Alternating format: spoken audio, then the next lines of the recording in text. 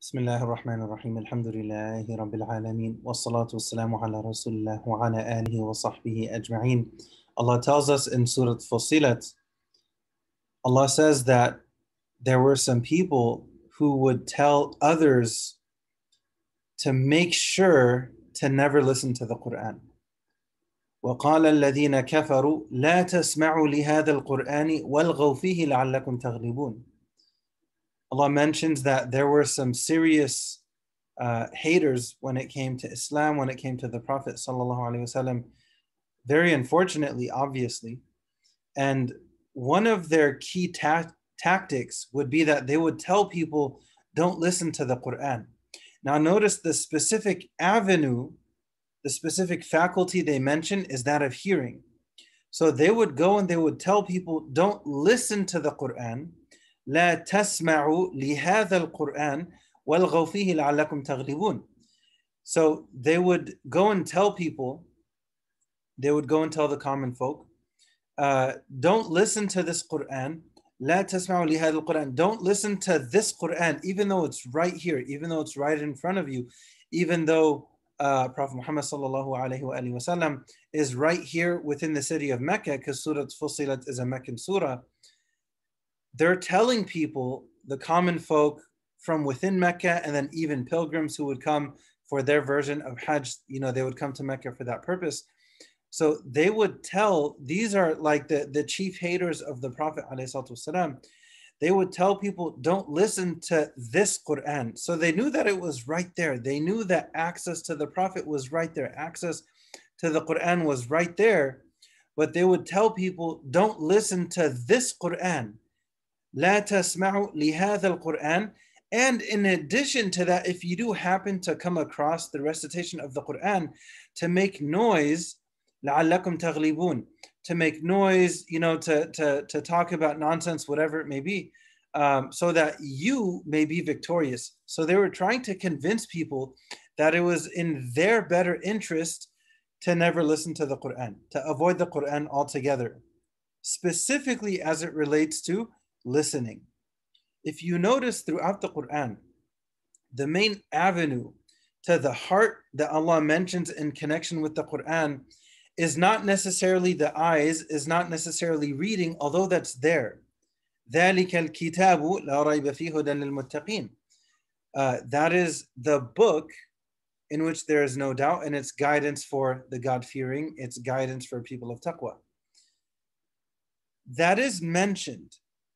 But the most common thing that's mentioned throughout the Quran as it relates to connecting with the Quran is through the avenue of the ears. In addition to that, generally speaking, you find hearing, listening, placed very consistently before vision. So hearing is mentioned before seeing time and time again in the Quran as it relates to various things. If you look at Surah Al-Ahqaf, when Allah talks about the people of Ad after they rejected their Prophet Hud alayhi salam, and his message, that of worshiping God alone, after that whole situation happened, Allah says that He established them and He gave them three things. First, Allah mentions hearing, and then vision, and then reflection, intelligence. What's the first one that Allah highlights though? That of hearing, right? This ability to hear is an incredible blessing that Allah has given us, right? So we should try our best to use it in ways pleasing to Allah, especially as it relates to the Quran, especially as it relates to hearing the Quran, listening to the Quran, right? Oftentimes, people may think that the only way to connect with the Quran is through vision, is through seeing, is through looking at a mushaf. There's no doubt that's good, that's very good. But another way that's often overlooked, unfortunately, is that of listening, is to connect with the Quran through our ears. And this is actually the primary way that connecting with the Quran is mentioned within the Quran itself. In addition to that, what was the response of the companions to the Prophet? قَالُوا سَمِعْنَا وَأَطَعْنَا. They responded by saying, we hear and we obey. Right? So the importance of hearing So let's ask ourselves, what do we typically listen to and why? How is our relationship with the Quran in general, especially as it relates to listening to the Quran? Think of the Prophet himself, والسلام, the Prophet An-Nabi al-Ummi, right? He was a prophet who could not read or write. You could say he was illiterate, sallallahu alayhi wa sallam.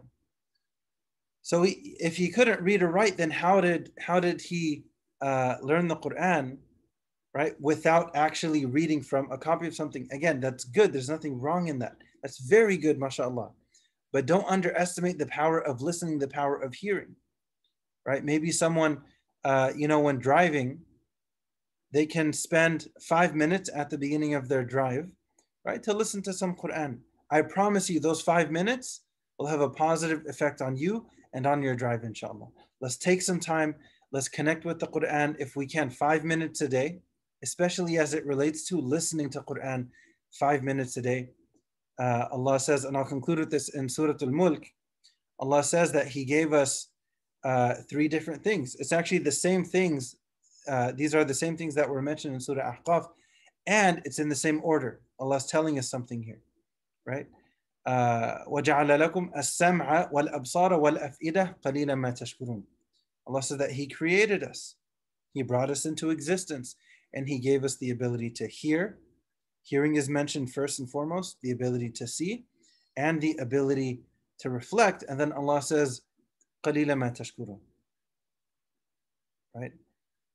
Very few people are actually grateful.